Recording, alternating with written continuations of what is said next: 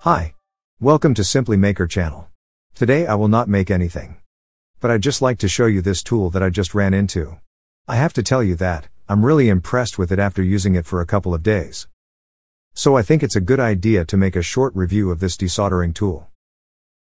After working with the Makita 18-volt soldering station in my previous video, it needs to remove the wire connector terminals. I found out that it's quite time-consuming and needs some skill to remove parts from the PCB, without making any damage to the removed part in the PCB itself. Especially if you need to reuse the part.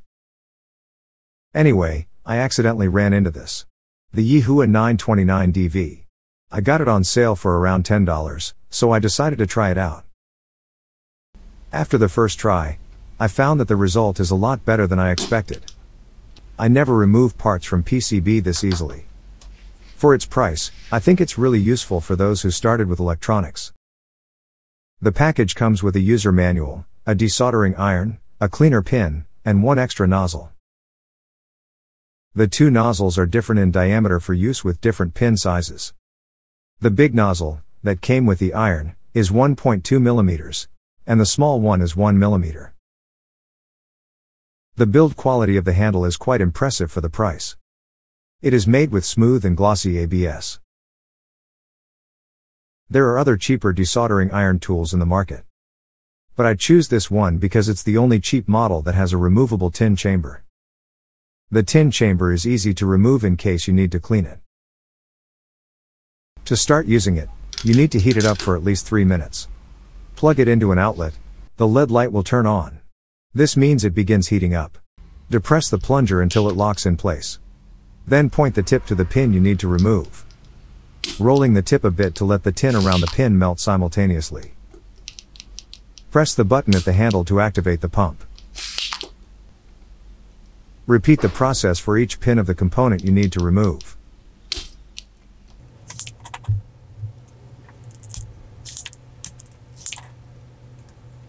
With just a few pops, you can easily pull the part out. It's really time-saving, and you can get a professional result.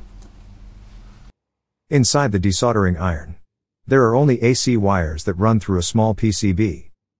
The PCB has a resistor for controlling the LED. Then the wires go directly to the heater element. I'm quite curious whether it has any problems if I keep plugging it in for a long period of time. Some cheap solder iron can overheat and burn if it turns on for too long. To make sure, I like to do some tests. The only instrument I have that can measure the temperature at this high is my multimeter. Of course, it is not an instrument to measure something like this. You cannot expect an accurate result. But I just like to know that the temperature does not keep rising to a level that is not safe. I start by measuring the T12 soldering iron tip and set the temperature to 300 Celsius. I let it heat up for a couple of minutes. The measured temperature is stable at around 265 degrees. Now I know the estimated error that might happen with the measurement. Now let's test the desoldering tools. I measure the temperature around the heater element, which should be the hottest area. After 3 minutes, the reading temperature is around 230 degrees and still rising.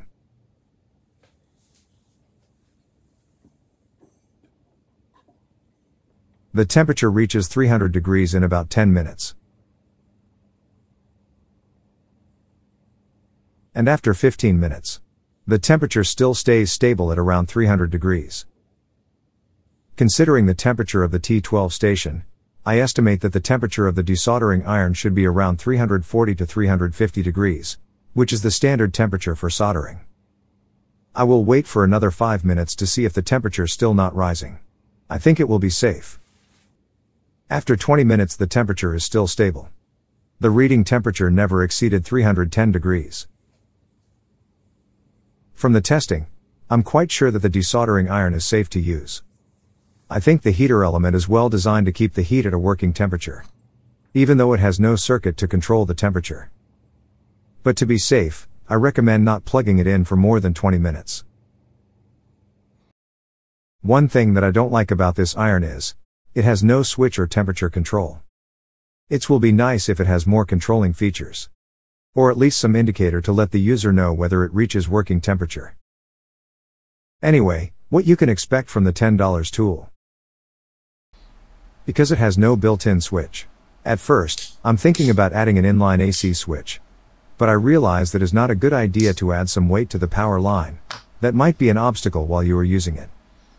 I recommended to using it with an outlet that has a separate switch. It will be much more convenient. With the outlet switch, you can turn it off without unplugging it. So, that's it. I think this desoldering iron is really great for its price. It's time savings tool. I really recommend it. It's worth every penny. I already included the Aliexpress link in the description below. It's an affiliate link, which means I will get a small amount of commission if you make a purchase with the link. This will help to support this channel. I hope you enjoy this video. If you have any questions, please feel free to add them in the comment. And if you found this video helpful, please consider giving me a like and subscribe. Thank you for watching.